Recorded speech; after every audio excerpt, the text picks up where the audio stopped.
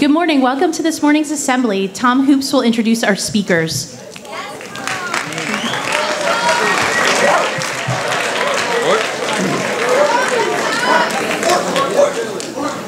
All righty, friends. Let's find our seats, shall we?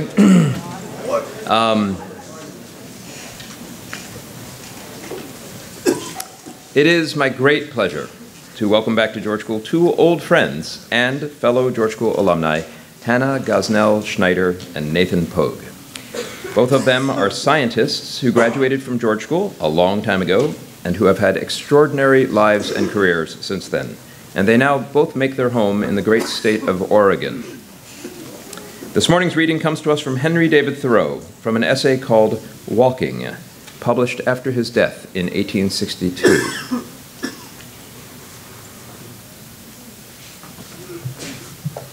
Good morning.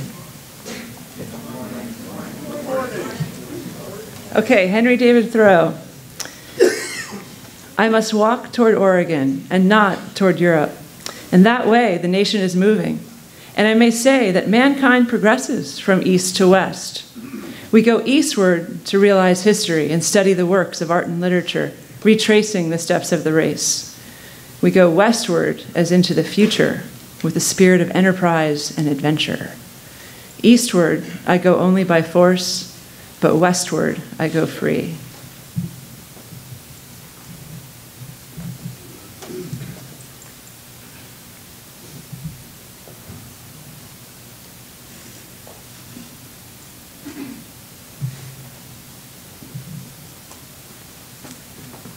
Are we live?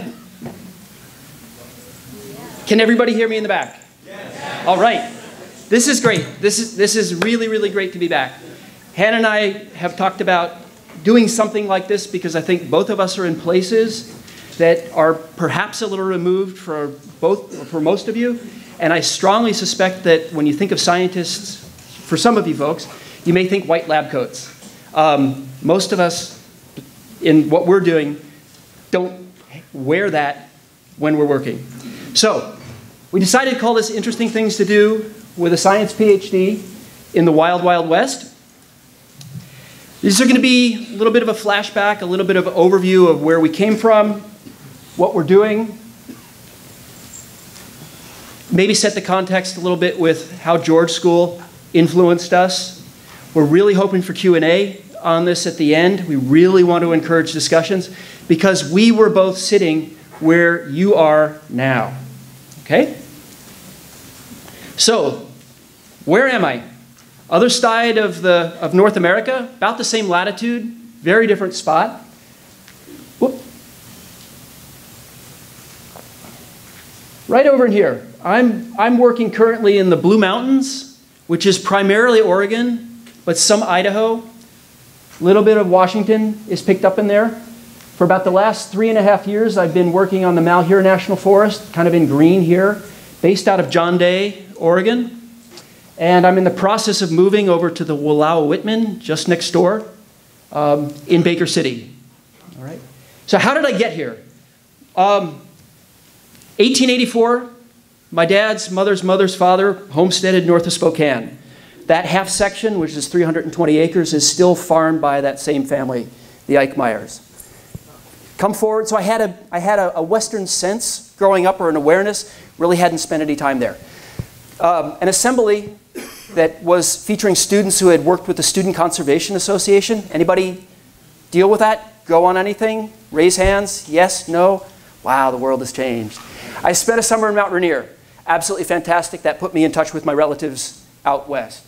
Ended up going to Dartmouth College. Seemed to have majored in off-campus programs. After that, got interested in learning German for all things. Got over. I was in Berlin when the wall fell. Interesting experience in and of itself. From there, came back to the States, went to Oregon State University for the master's and PhD, focused on how old-growth Douglas fir-dominated forests developed, and particularly young trees. That caught the attention of some of the environmental groups that up to that point had been protesting active management. And that began a very interesting, for me, a step to the right into some more of the social scientists. I stepped through federal postdocs, both with the U.S. Geologic Survey and the Forest Service, bounced down, worked as a private consultant, ran one of these collaborative groups, which is this sort of emerging social experiment. We'll come back to that. And then went to work for the Malheur about 3.5 years ago, and have, as I said, have just switched over to the Walaawitnin. So, what I'm doing right now, I help people count and measure things, I mean, in some ways, and solve problems. 4 different things that I'm involved in. One is we developed a very user-friendly, or relatively user-friendly, way of accessing Landsat data. You could use it for George School if you wanted to look at land use change in the surrounding areas since, say, the 80s and forward. Somebody wants to do a senior thesis, your task is to find me and let's talk. Another one, basic forest inventory. The Malheur was about 1.7 million acres in size. This is what allows us to take an 80,000 acre project area, develop estimates of what's across the entire project area, and then maybe manipulate it, or just simply grow it out in time in our modeled world to play out how we think if we do something or do nothing, that's going to play out. In this particular scenario, I was simulating the effects of an actual fire, a very big fire, and then what would happen if we did something post-fire or nothing and then ran it out for 50 years. Another thing, I do a lot with remote sensing, both acquisition. LiDAR is something, you can think of it as laser radar. This is going to only increase in time. This is a tool that we have to model individual forest stands, but also make predictions of things like American marten, which is kind of a weasel of sorts, and where that is. This is an extremely interesting technology. Again, this is something I'll be happy to talk about afterwards. But this is getting to the point where we can look at over really big areas, very, very fine details. It isn't just the overstory. This is also how most of the mapping for topography, for flooding, things like that is being done. Okay, so now we're going to switch a little bit into this sort of a disturbance ecology and climate change. The climate change arena is a really, really big one. In your lifetimes, we may very well see the most number of human beings on the planet. And this is faced with a continually changing climate with the addition of human inputs that shift that. Exactly how much, we don't know.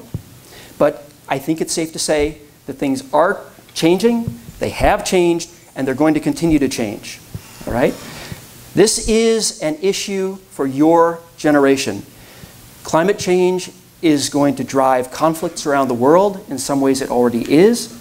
Not just in North America, not just in the United States, but around the entire planet. So this is science that you guys are going to live and have to deal with. But it is science. There are uncertainties. We make the best predictions that we can, and we modify those if they don't maybe play out quite the way that we thought. That's the basis of science. Going from George School, roughly over here, huge star, over to Oregon, you see kind of the story of the West. The American West, at least. In that, see the green dropping out?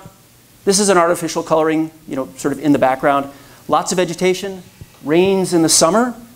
You hit the West, even out on the coast. Coast redwoods down here, Sitka spruce right along the coast. Even there, the story of the West, as you go further and further, is summer temperatures, not unlike here, but the huge difference is that the precipitation is concentrated in the winter months. So January, February, March, April, May, across to December, so you get the sort of year wrapped around. And look at this. It's high in those winter months at either end, and then tapers off. Right now, and these are using climate normals from 1950 to 2000, averages, this is near a place kind of in eastern Oregon near Hell's Canyon, but the same general pattern is the same. And it's the same whether you're on the east side or the west side of the Cascade Mountains, which kind of run down right here, like Mount St. Helens, Mount Hood, chain of volcanoes on that coast. And right now we have this, most of our precipitation on the drier side comes as a form of snow, and it slowly melts off. We get continued rains, and this long protracted phase. This is what drives the vegetation currently. We're going to come back to this. Yeah, it's a graph. Get used to it. These are the kind of things that policy decisions and people's lives depend on. Okay, so we'll come back. We're going to have some repetition here. One of the things I really liked lacrosse when I was here, also cross country, played soccer for a little bit, but lacrosse was really the big one for me. In college, I learned to ski. I'd never been on skis before, and I swapped one stick for two and put them on my feet.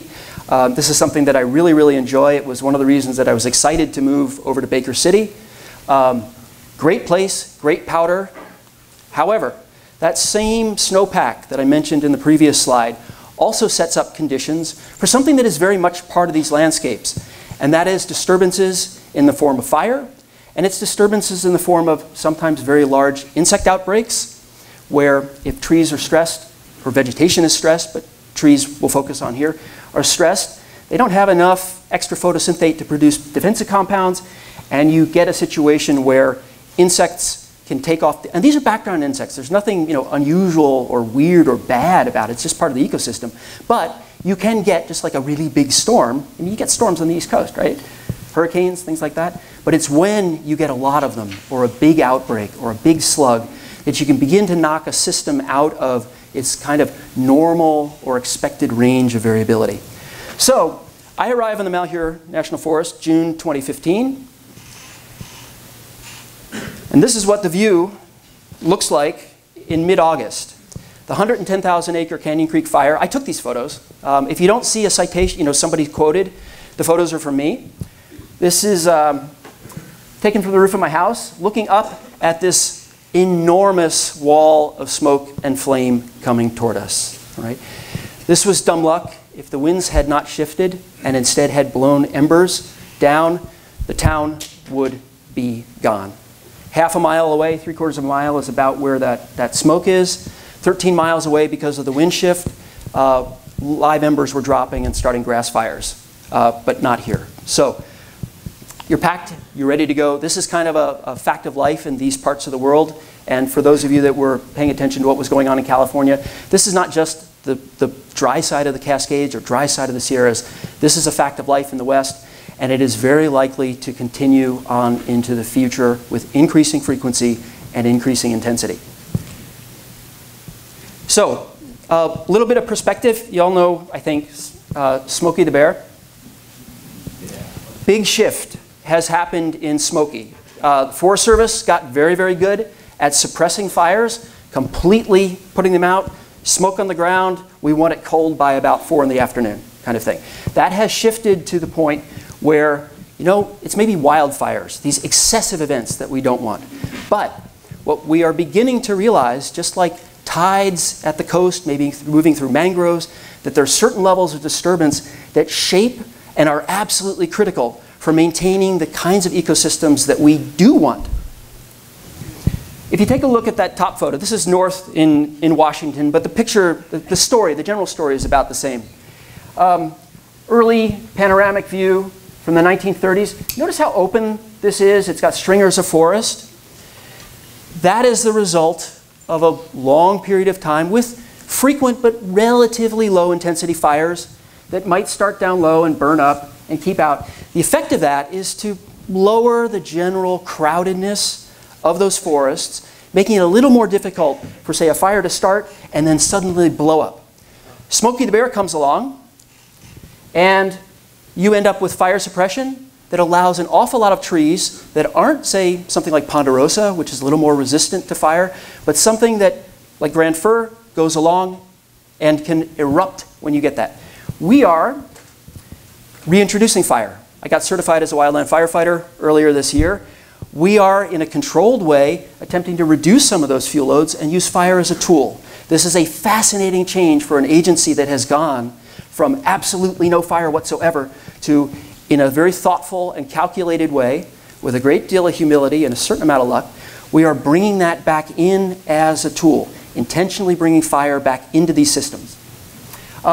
Really quickly, got just about 3 slides left. This is that same graph that I showed up on top, sort of the climate normals. We're using 1950 to 2000.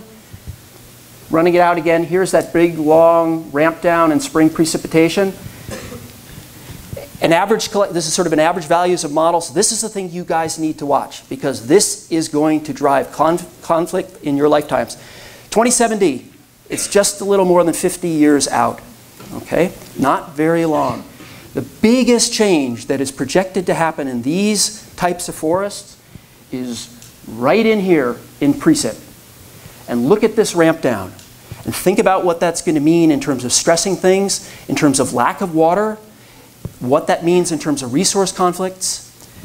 This right here is what the future of a good chunk of the planet, and certainly here, is likely, I want to qualify that, likely, to look like. Okay? This is really sobering. This is where data tell huge stories. You pause and look at it. Okay? A couple things that I focus on, but that are very likely or are already being impacted by a changing climate. A couple different species. Aspen, where I am, there aren't many hardwoods in the forests. This is one that is of value to a whole lot of people, from hunting groups to environmental groups. Whitebark pine, high elevation species, very likely to be listed under the Endangered Species Act, which has some great consequences. One of my little side gigs is to do tree climbing. In this case, collect cones from trees that are resistant to an introduced disease.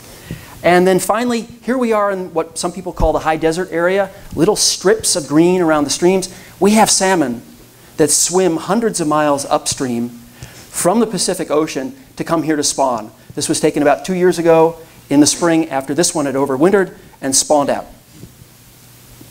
And then finally, and this is going to be kind of a segue into Hannah's side, I work with collaborative groups, and this is a place, and maybe we'll come back to this because I'm just about out of time, but this is a place that I think a lot of the things that I was exposed to, I can call them my George School roots, if you will, in terms of consensus, in terms of respect for a diversity of opinions, in terms of trying to get people and move beyond the stereotypes, avoid generalizations, to try to solve some problems. Many of these folks previously had only ever spoken to each other through lawyers in courtrooms or in some cases with threats of violence, right? This is a place, this is a social experiment, this is a solution that in my opinion translates a lot of the things that are being put out here in a sort of an academic way where these can really and truly play out. It is not easy, but for the time being, it seems to be something worth pursuing. And so this will be my segue to Hannah. I'll leave you with this. Maybe this is a little bit of science. What you are looking at is a picture taken at about 10:30 in the morning, 10:30, 11, of the eclipse that we had in 2017. John Day, where I was absolutely in ground zero of the track. This is the only picture I took of the eclipse. Panoramic view, sight, spin, and you can see the sun blocked by the moon right up there. Everything got still. We knew it was going to happen. It got still, it got cool, it got quiet, and it was absolutely incredible. So with that, Hannah.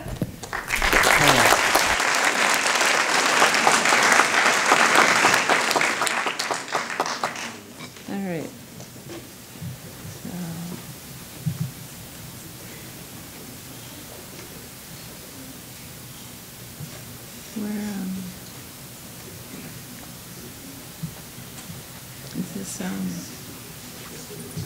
Oh, here we go. Okay.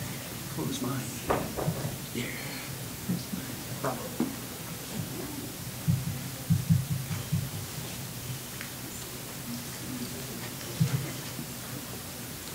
All right.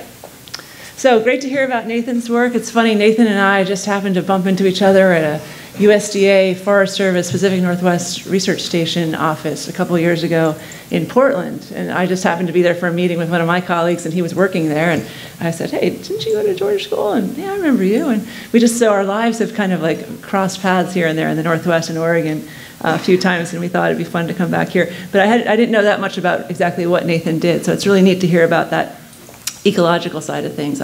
We both look at issues related to climate change adaptation in Northeast Oregon, but I'm very much coming at it from a social scientist point of view. So I'm really interested in how people relate to the environment and how they relate to each other. And this is one of my favorite quotes by Aldo Leopold. So currently I'm a professor of geography at Oregon State University. But you may wonder, how did I get there from here? So I'm going to start out with a little bit of my story is a little bit more of a personal journey here, so bear with me here. But you know, what a punk, right? Because of some decisions, bad decisions I made in 7th, 8th, and 9th grade, attending public school in the suburbs of New Jersey, I came to George School sophomore year as what they called a youth at risk. And I have to thank my parents for getting me out of a bad situation, and thank George School for giving me a chance to change my future for the better and for really transforming me, or at least planting the seeds of transformation. Well, I had my share of FEIs and SMWDs and even a demerit while I was here. Thank you, Debbie D'Amico, for getting me back on the straight and narrow. Thank you. I did, over the course of 3 years, eventually found my footing. I was exposed to Quaker values like the importance of humility and kindness and social justice and the idea of peace through consensus. And I did a service trip to Mexico, and I had the honor of being a peer counselor for SAGE, which I've heard some of you don't know that it actually stands for. Students Associated for Greater Empathy. Good. Tom didn't think you guys knew what SAGE stood for. Yeah. So anyway, that was super cool to get to be on SAGE senior year, and I just learned. I mean, the SAGE training is so great. I learned so much, and just really was transformative. And so I'd say that my senior quote here suggests that George School did somehow instill in me some sense of self-awareness and proclivity even for introspection. And I'm guessing it must have been all those hours in meeting for worship. So in the end, I went from being a bit of a delinquent to graduating from George School and doing okay. Although this picture here suggests something otherwise, I swear I did change. I did change while I was there. I just wanted to throw this one up too because Rachel Finkel's there on the left. She was a good friend of mine, and I think she has a daughter here now too. So pretty fun. Anyway, in spite of my somewhat checkered past, I somehow got into Brown University. Thank you, Dottie Kopic, college counselor extraordinaire. Apparently these college counselors can work miracles. So work with your counselors here. But the highlight of my time at Brown, besides rowing crew, was actually when I left Providence senior year to do a semester in the Rockies with the National Outdoor Leadership School. 90 days of backpacking, rock climbing, canyoneering, spelunking, that's caving, and backcountry skiing in Wyoming, Nevada, Idaho, and Utah. The experience was truly life-changing. I fell in love with the West and being in the outdoors, and I decided to pursue a career in outdoor and environmental education. So after college, I bought a truck with a loan from my parents, and I moved out to the wild, wild West to seek my fortune. In environmental education, I was making less than $20,000 a year for most years. But I did. I got to live in Yosemite National Park for 4 years, teaching kids about nature and working for Outward Bound during the summers on public lands in the Sierra Nevada mountains. I met my husband there. He's the one actually teaching the kids there in the picture. And we got married in the Yosemite Chapel in Yosemite Valley.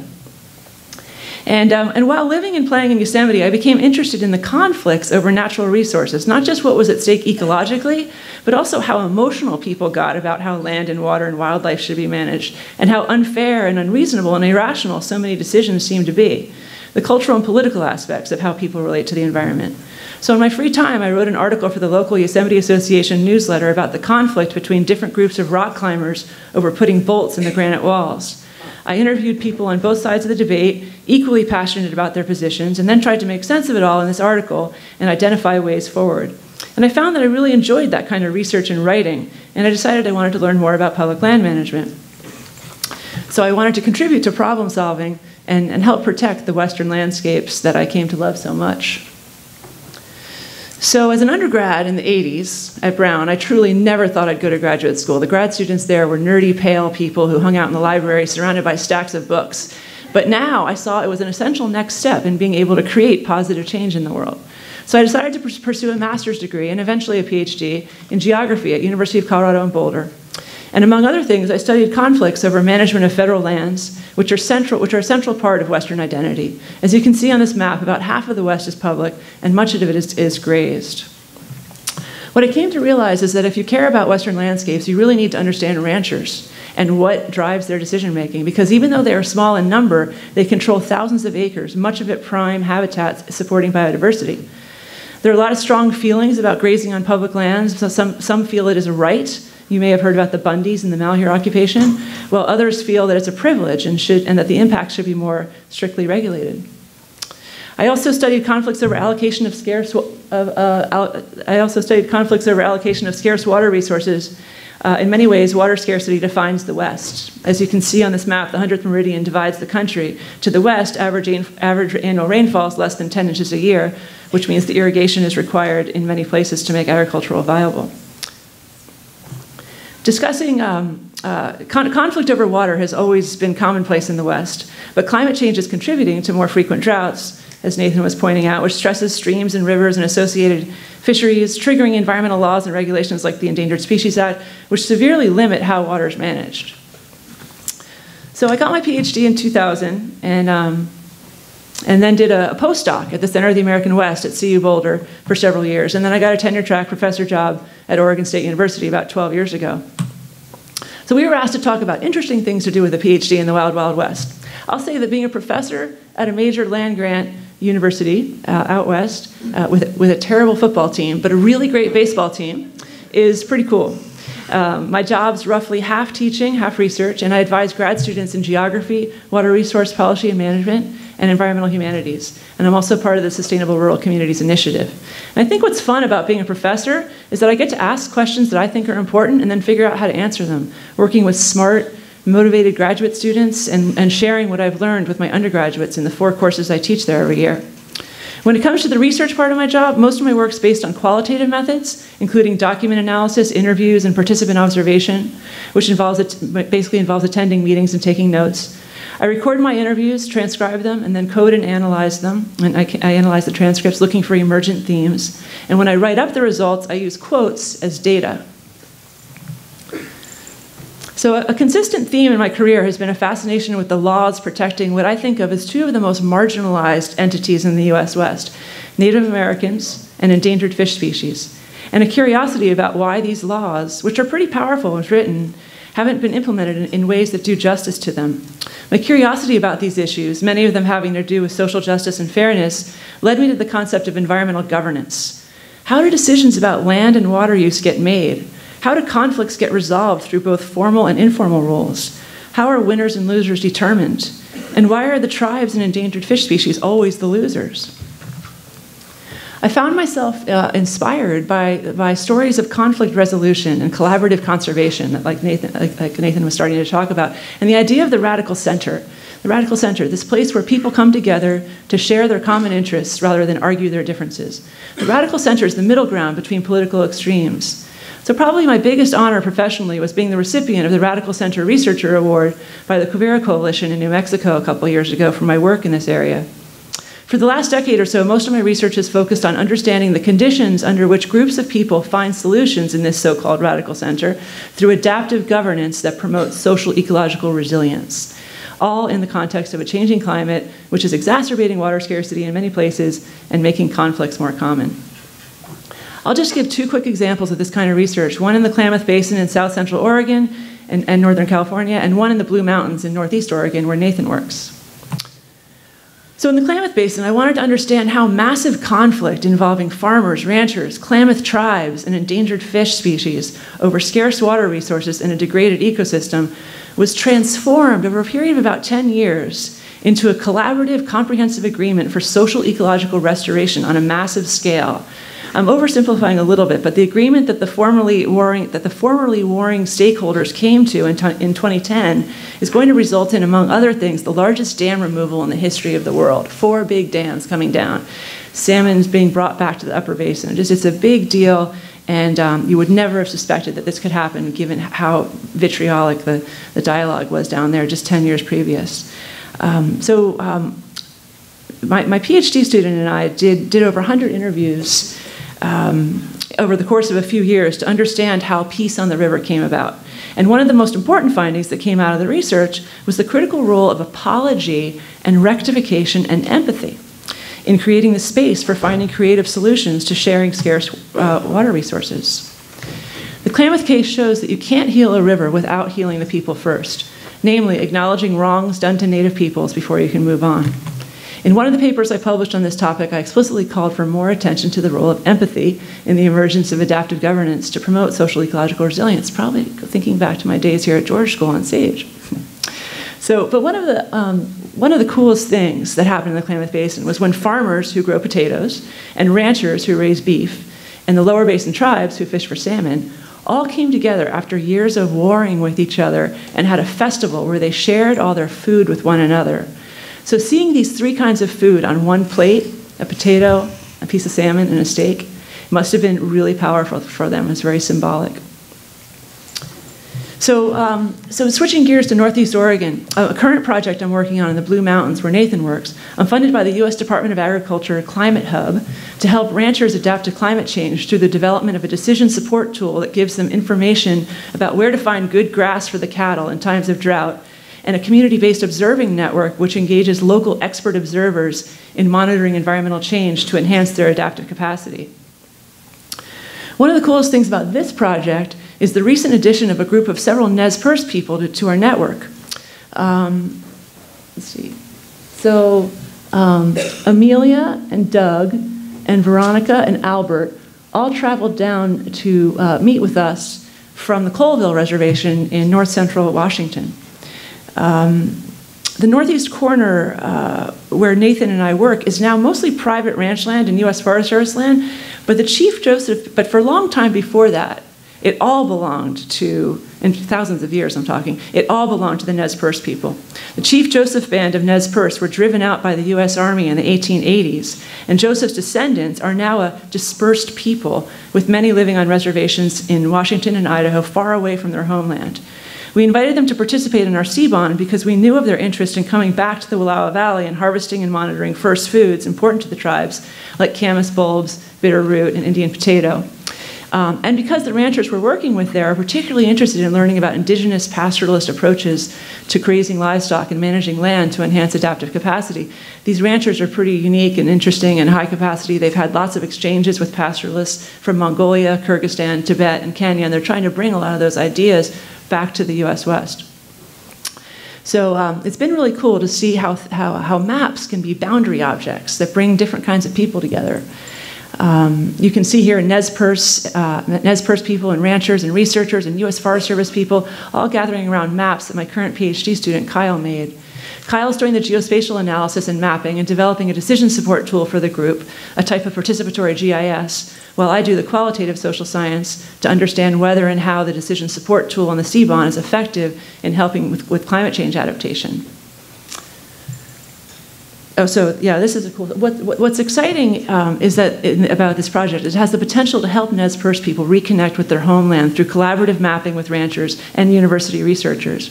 Our long-term goal is to launch a community-based coordinated innovation network for integrating ranching, rangeland, and first foods monitoring efforts. But not all current residents want to see the Nez Perce come back to Wallowa, so it is tricky terrain to be inviting them back and trying to welcome them there. In a workshop we had last summer, a warm welcome to the Nez Perce elders visiting from Washington from this fourth-generation rancher, Scott McLaren, sitting here at lunch talking to Veronica, was really powerful. He now lives on what was once Nez Perce land, and he welcomed her back and said, "I'd love to show you around and show you where your people's trails are and your watering spots." And she really appreciated that, and she really was excited to go back to those lands that she hadn't been to, really, I mean, maybe even ever, because she grew up on the reservation in Colville in Washington. So I think he told her that he'd be happy to show her around, and perhaps as a form of reciprocation, after that first day of the workshop, Albert and Veronica went out and harvested some first foods in the area, and they asked if they could start the second day of the workshop with a ceremony and sharing of foods with our group. For them, food is part of their religion, so it was a real privilege to be able to participate in that. So to conclude, I feel pretty lucky to have a career that allows me to help rural communities protect the landscapes I love, while also promoting peace and understanding through geographic exploration, and when possible, doing research that has policy implications for making the world better and more just. I credit George School with planting the seeds that grew into a commitment to environmental stewardship, along with an understanding of the relevance of kindness, compassion, and empathy for promoting peace and resolving conflicts of all kinds. I think it's worth noting that a lot of the problems I investigate came about because of a lack of empathy. And as I'm sure many of you have noticed, empathy is something severely lacking in political discourse these days. So it's great to see the latest crop of students being indoctrinated with Quaker values, because now, more than ever, we need smart, creative, and compassionate people who can address some of the big problems that we have ahead of us. And I hear there's a new social justice club here at George School that you all should think about joining. So with that, thank you.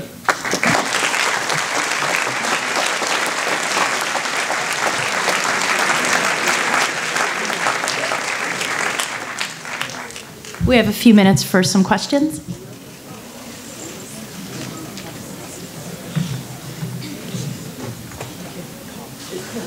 Way in the back.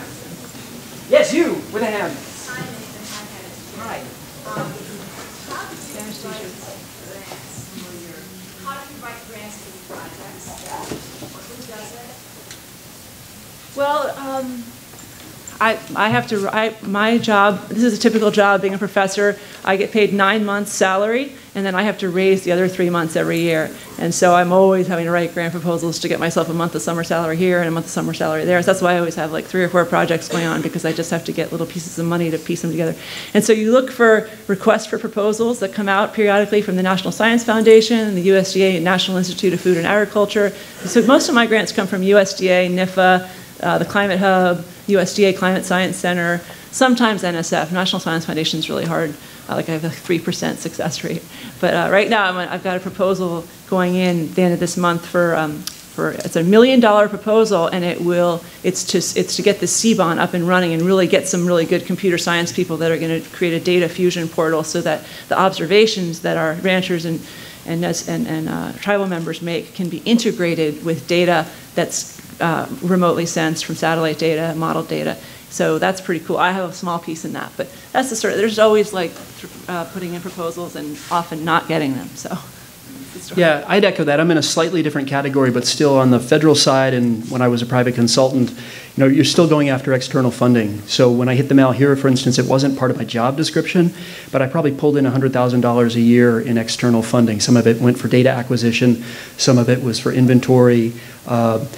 More broadly, one of the collaborative groups that I work with on the Malheur, and this was spearheaded by an environmental attorney who had her previous career, and she still does this occasionally, is suing the feds under things like the Endangered Species Act, but was looking for something that would essentially accelerate timber harvest for the purposes of restoration. So remove trees so that you get fire back in these systems where it's been kept out.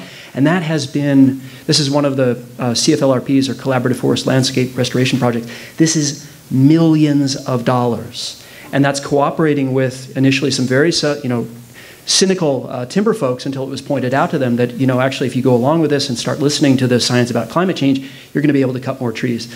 So one of the things about how you get grants is figure out not just where is the money coming from, but how to express what you're trying to do in terms that are receptive to people, but be honest about it. No BS. Let me throw in one more thing on that exact point, and this is something to the English teachers and the people that help you write. Okay, part of the way you get successful grants is to write them well, and that is absolutely something that I can attribute to being at George School. Nancy Cox, John Gleason, and others. This is worth tens of thousands, hundreds of thousands, millions of dollars. The ability to communicate ideas. So just because I'm in science predominantly, what came out of that side, out of the language side, has contributed enormously to, if you want to call it my success, not to be underestimated. One more quick question. One over there. Wait, without the beard in the back. Yes, you. Environmental citizenship, where they bestow citizen rights to environmental pieces of the land, like giving citizenship to rivers or mountains, and pros and cons of that approach? Maybe. I have heard of that. I don't think that in terms of a legal sense that has really gained traction. However, standing in the courts, like the ability to move a case forward, might be viewed in that. Hannah, you probably, I think it's a very interesting idea. One more? One more? Are we done? Okay. I just want to echo that, what Tom said. I want to say that the best thing I got out of George School was learning how to write. And the teachers here were just amazing. I want to say that, you know how when you're like trying to log on to something and you forget your password and it starts asking you all these questions like, what was the name of your first dog? What's your favorite color? What's your favorite ice cream? And you always have to pick questions that are like, oh, you'll always remember it because you always answer the same thing. One of them is, who is your favorite teacher? And I always write Terry Culleton.